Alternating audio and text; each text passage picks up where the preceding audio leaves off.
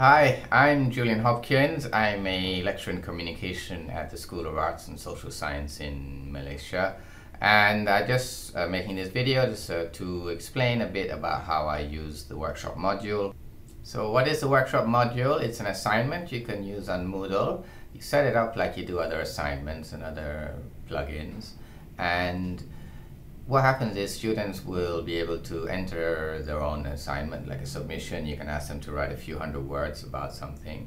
And then after they've done that, they submit it. In the next phase of the assignment, they will receive other students' work for them to grade. I hope by the end of this video, you should be able to know how to find and set up a workshop Moodle exercise, understand some of the advantages and disadvantages of it, and know where to find more information. I started using this because I did a MOOC on Coursera, and what they did there is, because to deal with a large volume, is you would have to write like a few hundred words about something, and then what happens is, with anonymous peer review exercises, you submit your own work, and then you have to grade other students. And by doing so, I realized they learn a lot about what other people say, and I thought this would be really useful to use in my own class, especially in a master's where there's a bit more autonomy from the students and so on. And it's also, I think it helps to mean that when students arrive in class, they have read and prepared some of the material. I asked them to read an article, a research article or a theoretical discussion, and link it to a news item. And the peer learning is important. They learn from what the other students write and from what students write about their own work.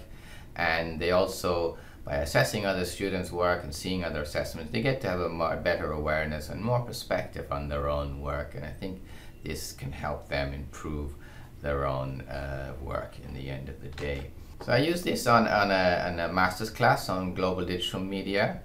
And now I'm just going to show the various steps that I go through to set up the exercise. So first, you need to add an activity or resource down here, and basically you select workshop, and then it adds just like a Turnitin exercise or other kinds of things in Moodle. So you put that in there, and then when you do open it up, I show you a current one that I used, you'll see this. These are the key phases. This panel here is how you move through the different parts of the workshop exercise. And I'm just going to show you a bit what it looks like. So initially you set up the workshop description here, and you'll recognize this kind of setup page, and you need to have instructions to the students, what they will see, to talk about what's going to happen. This grading, I'm going to talk about it more later. It's one of the more complicated parts. But here you can set the weightage for the submission. That's the work they submit, which is assessed by other students, how much weight that's going to have, and how much weight are you going to give for their own assessment. So students can be assessed for their assessment of others. As I say, this one's a bit complicated, but I do use it anyway because I think it has a purpose. You need to give students instructions. So I would say, go and read this article, read this newspaper article, and answer some key questions. It's important to have very clear questions here which relate to the criteria, which I'll talk about in a moment. Here are the instructions. So the instructions for our assessments here are the instructions that the other students will see when they start their assessment. And availability is important. Here is where you set up how long the submissions phase will be and how long the assessment phase will be. It's very important that if you wanted to switch over automatically, you must check this box here. And those are the basic assessment criteria, basic settings you have to set up. And then on the next step is setting up the actual criteria, the assessment form. These are the criteria that the students will see and that they will use. So what I've done here is basically I use some clear point system here. So for example, everybody has to do a definition of a key concept. So whether it's clear and accurate is 2 points, not very accurate, or somewhere is 1 point or 0 points. So students can choose one of those options. And what I did is I have a definition, then I ask about what they think of the discussion, And I've said that they all have to quote different from each of the articles. So have they done that or not? And finally, here there are the different whether it's cited properly or not. So each time there should be very clear criteria, and this is important because first of all, students feel more confident to be able to assess other students, and also they also feel that they know how they're being assessed, and this I think is really important here. I've given a different weightage, a higher weight to these definition and discussion to the other two more objective kind of assessments here.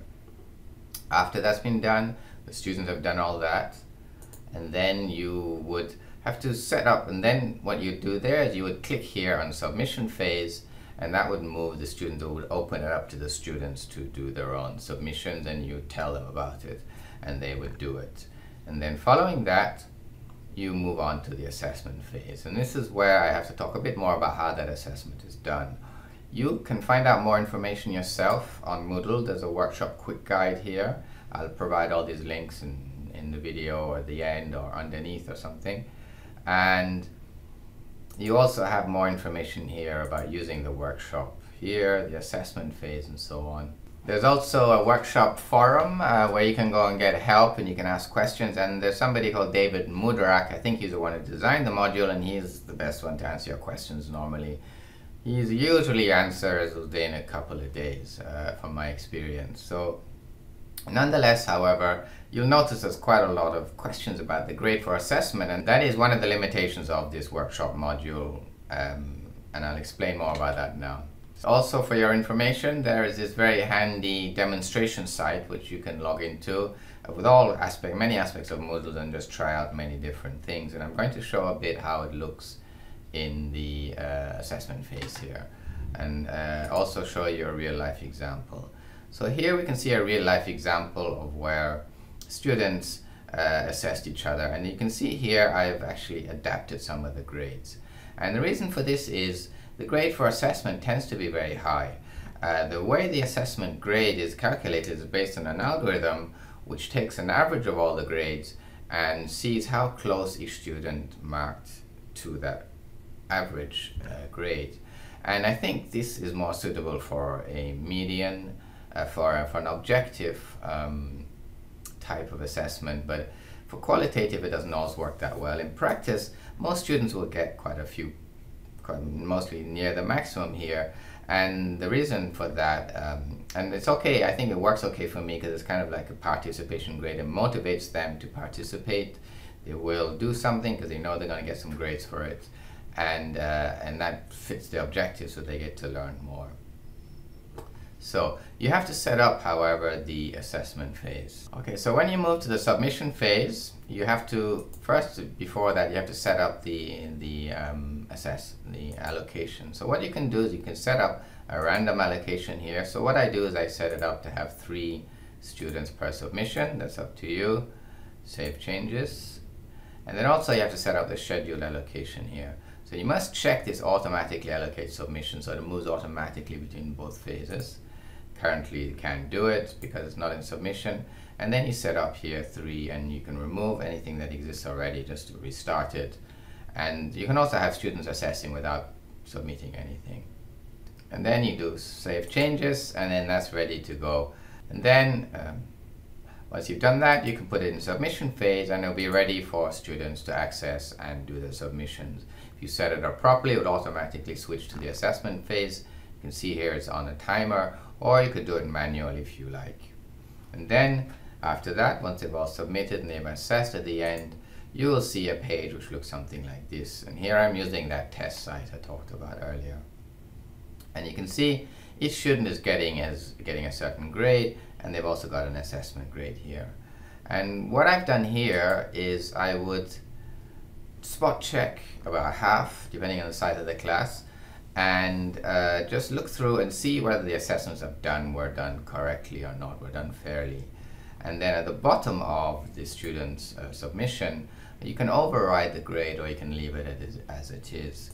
Say, for example, you think that the assessment's been a bit unfair, too harsh, the assessors didn't notice something, they got something wrong, you could increase the grade or you could decrease the grade. Well, the reason I decrease the grade could be because the assessors have all given great points when it really doesn't deserve it, or what I've also done, because I don't know any way to change the grade for assessment, but sometimes students do assessment grades which are assessments which are not up to standard, they've been too lax about it, they've missed something important. And then I will write in here, I write an explanation of why I reduced the grade. And that's the way I've managed to manage that process of making sure that students take the assessment seriously, because I don't mind that they get a lot of 20, that quarter of the grades for it or something, it's okay, but they do have to take it seriously as well.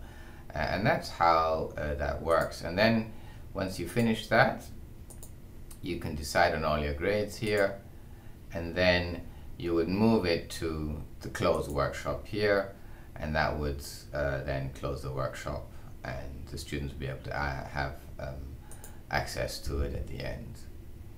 So overall, I found this to be a useful exercise. What I've done is I've used it as part of a participation grade in class, about 10% for the whole semester. I would assign students 6 or 7 perhaps of these exercises, and I won't take all of the grades. So the average, maybe I'd say 2%, or maybe I'll take the best 5 out of 7 or the best 4 out of 6 of the grades at the end of the semester, which means that students can make mistakes, they can get it wrong one week or miss it for some reason. It's okay, they won't miss out on getting the best grades in there. And so that's what I've done. You always feel free to email me if you like for more information. Thank you for watching. Bye.